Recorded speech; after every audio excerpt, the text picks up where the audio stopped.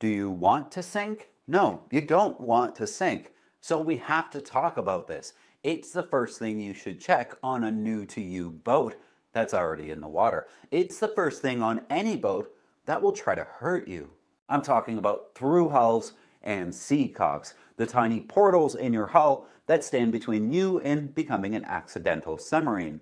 So let's start with the basics. A through hull is literally a hole in your boat, a hole, a deliberate one. But designers punched a hole through the boat for a reason. They stick a fitting in it and they say, there, that'll let water in or out. And it sounds insane, the same way it would sound insane to cut vents in the side of a Ferrari to keep it cool.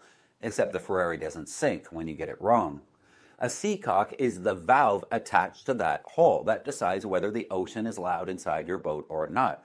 Think of it as the bouncer at the nightclub. The sea is the drunk guy trying to get in, and the seacock is the beefy bloke at the door saying, not tonight. When the bouncer quits, the entire place floods. But here's a fun fact. A 1-inch hole just 3 feet below the waterline can gush about 34 gallons per minute. That's like leaving your garden hose running full blast straight into your living room. No bilge pump on Earth is keeping up with that for very long. So yes, this topic matters a lot. Let's talk about materials, because not all through hulls and seacocks are created equal. There's brass, which is cheap and shiny and lovely until it suddenly isn't.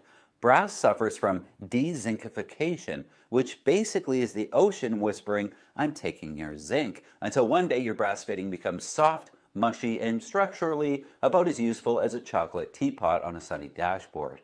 This is the stuff that snaps off in your hand and makes you immediately reconsider every life decision you've ever made. Next up is bronze, the king of underwater metals. Bronze doesn't care about your corrosion. Bronze wakes up every morning, flexes, and dares the ocean to try something. If you can afford bronze, it's the way to go. Now, all this talk about failures brings us to maintenance, the thing that separates the boat owners who sleep well at night from the ones who lie awake listening for dripping sounds. You should operate every seacock on your boat at least once per month. Open it and close it. Make sure it moves smoothly. If it takes 2 hands and a grunting noise to move, it's a problem.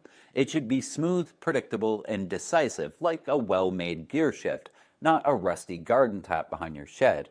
Give the hose a good squeeze too. If it feels soft or brittle, or you can hear cracking when you bend it, replace it. A $40 hose is infinitely cheaper than raising your boat from the marina floor.